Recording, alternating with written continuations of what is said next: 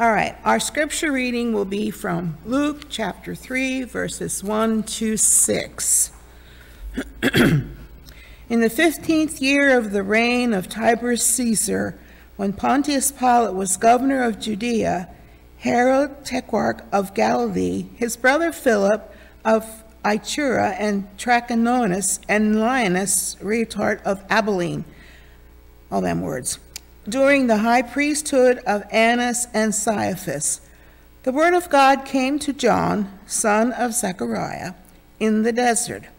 He went into all the country around the Jordan, preaching a baptism of repentance for the forgiveness of sins, as it is written in the book of the words of Isaiah the prophet. A voice of one calling in the desert, prepare the way for the Lord, make straight paths for him. Every valley shall be filled in, every mountain and hill made low. The crooked roads shall become straight, the rough ways smooth, and all mankind will see God's salvation. Here endeth the reading of God's holy word.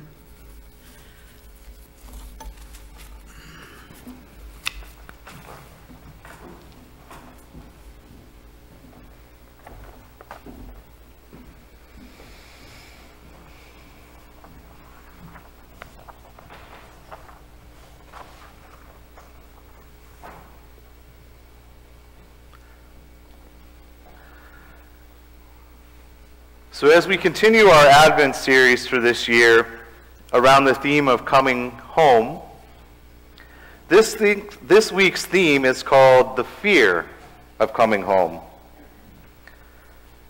And now you might be thinking to yourself, that is a really odd thing to be talking about when we think about Christmas and the idea of coming home. Why would we ever take time to talk about fear? Why would we ever introduce an idea that is negative in this season of joy? Isn't everything always supposed to be perfect at Christmas time? Well, yes, in a perfect world, everything would always be perfect at Christmas time. However, I'm sure that if you've looked around the world at any point since Adam and Eve were banished from the Garden of Eden, you can safely say to yourself, this is not a perfect world. See, when most people think about going home for Christmas, they are filled with excitement. And they are contented by the thoughts of seeing their family and their friends, giving and receiving gifts, and sharing in wonderful meals with one another. I personally cannot wait for breakfast on Christmas morning, as that is our tradition. However, that is not the experience that all people have when they think about Christmas. You see, for some people, the idea of coming home for Christmas is one that does fill them with fear. Perhaps when they were younger, Christmas was a time when they were reminded of how little their family had. Perhaps it's a time where they are forced to be with people that had abused them in their past. And for some, it is a reminder of that very, very difficult time in their lives. See, any one of these things can be a source of fear when you think about coming home for Christmas. Now this year, there may also be something else causing fear for some people. Maybe this is the first year that someone will be celebrating Christmas after the passing of a loved one. And they are wondering, what will it be like without them? And why do I feel so sad when everyone else around me seems to be so happy? And maybe they're just dreading the fear, that return of that feeling of loss that they have tried so hard to move past this year, knowing that that absence will be felt so strongly this Christmas season. You see, we have to be aware of the fact that not everyone is going to be as merry as we are during this Christmas season. And we have to be willing to acknowledge that others might be struggling this year or each year when Christmas comes around. And we have to be willing to show them extra love and care during this time when they are struggling. And in this way, we can help to bring some peace to them during this time. For those considering coming to church at Christmas time, there is fear as well as we talk about coming back to church as well as coming home. They may be thinking to themselves, ooh, I haven't been to church since Easter or last Christmas. Should I go this Christmas? And if I do go, am I going to be assaulted with a message from the pastor reminding me, hey, the church is open more than twice a year? Or are the people going to say to me, they're going to see me and say, well, look what the cat dragged in. Or, yeesh, I thought maybe you moved since I haven't seen you for so long. For the people coming for the first time to a church, there is a fear that they feel like they don't belong. If I go to church at Christmas time, are they going to reject me because they don't know me? Or are they going to reject me because of how I look or the clothes that I wear?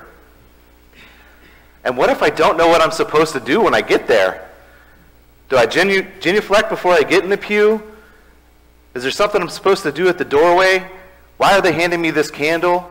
When does it get lit? Do I join in the prayers with them, or am I to remain silent? I just don't know what I'm supposed to do, and I don't want to embarrass myself. Well, brothers and sisters, it is our job as the church to help these people alleviate these fears.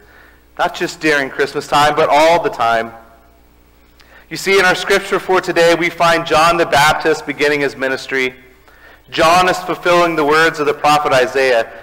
John is the voice crying out in the wilderness during, prepare the way of the Lord, make straight his path. You see, what John was doing was working hard to prepare the way for Jesus Christ to come. He is preaching to the people about how the Savior would be coming soon. And I've always loved this part of Scripture, just a little bit further in Luke chapter 3, verse 15.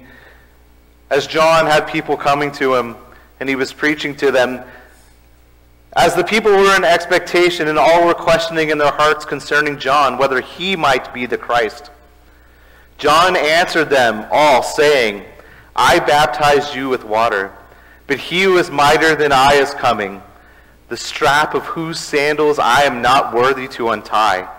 He will baptize you with the Holy Spirit and fire. You see, John is out there doing what he can to prepare the way for Jesus Christ, and the people are listening to him. But then they begin to wonder, are you the Savior, John? And he says, nope, I'm not even good enough to touch his shoes. And I have to tell you, if John the Baptist is not good enough to touch Jesus' sandals, I am certainly not good enough to touch John the Baptist's sandals, so I'm probably not even good enough to look at Jesus' sandals. So when we think about what John was doing out in the wilderness, I hope you see how it applies to us today as well.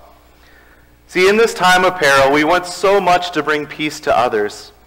And while we can do this in small ways, while we can and should be offering help and kindness to all, we have to remember that true peace in life comes from Jesus Christ. We are the ones that should be doing what we can to prepare and make the path straight for others. However, we have to remember that we are not the ones at the end of that path. It is Jesus Christ who is at the end of that path to peace. When we find those that are struggling with great fear and anxieties over coming home for Christmas or anything else, we must do whatever we can to show them the path that leads to Jesus. This morning, Wayne talked about the Grand Canyon and how low it is, right? How big it is. And I have to tell you, when I was a child, I always had this thought about the Grand Canyon of, well, what's the big deal? It's just a giant hole in the ground. And then we went to the Grand Canyon when I was younger, and I realized it's not just a giant hole in the ground. Well, it is a giant hole in the ground, but it's much more beautiful than just that. But even in those low places, something so large, if you were at the bottom of it and that's where you feel that your heart and soul are, Jesus Christ can lift you out of that deep, deep valley. And it is our job to help people begin to come out of those valleys. So what can we do to make those paths straight for others? Well, we can start by making peace with others. You see, no matter how hard we try to live our lives in the way that Christ calls us to, there are times when we fall short. We fall short because we are human. And as such, there are times when we cause hurt to others. And if you know today that there is a hurt in someone's life that you have caused, now is the time to try and make it right. You see, now is the time to make straight the path for that person. And we are told in Matthew that when there is a problem between us and someone else, we are to stop whatever we are doing, even if we are at the altar, and go and make it right with them. Well, what better time than now to try and make things right? You see, if you want peace to be a part of this world, it must start with you. We can help to make the path to Jesus and peace straight for others by doing things like inviting them to come to Christmas service. Inviting those people and letting them know, hey, I will be right there beside you every single step of the way. You do not need to worry about, do you pray when we pray? Do you sit here? Do you sit there? I will tell you what this candle is for, and I will help you light it when it's time to light it. Do not worry about it.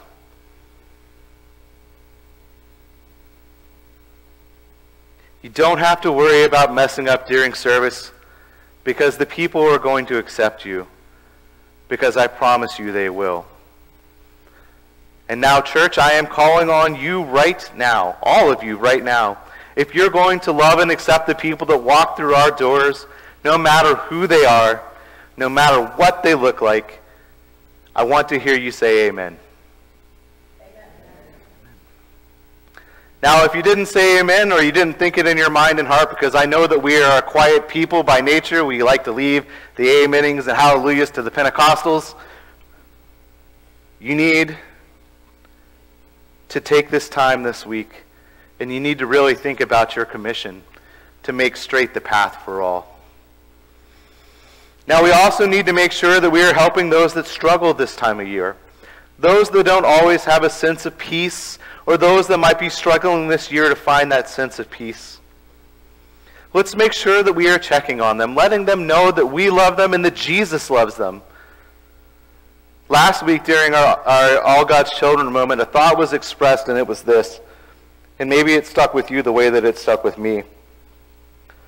Someone right now in this town is struggling this season with depression and the thoughts of suicide. And you never know who it might be.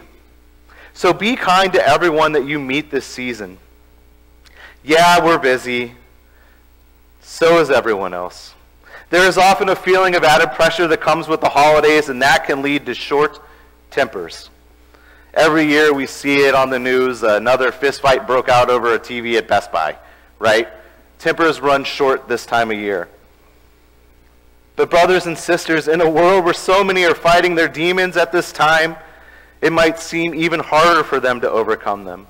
So we have to make sure that we are out there doing what we can to help them, being as kind as we possibly can to all that we meet, and helping them to see that there is a path to peace. So as we move further into this season of Advent, as we move towards coming home for Christmas, let us do all we can to help bring peace into this season. Let us do all we can to help make straight the path for the one that is coming. My challenge for you this week is this. I want you to think of one person you know that might be struggling this year. Just one person. And reach out to them. Let them know that you are here for them during this season, and let them know that Jesus Christ is here for them every season. Amen.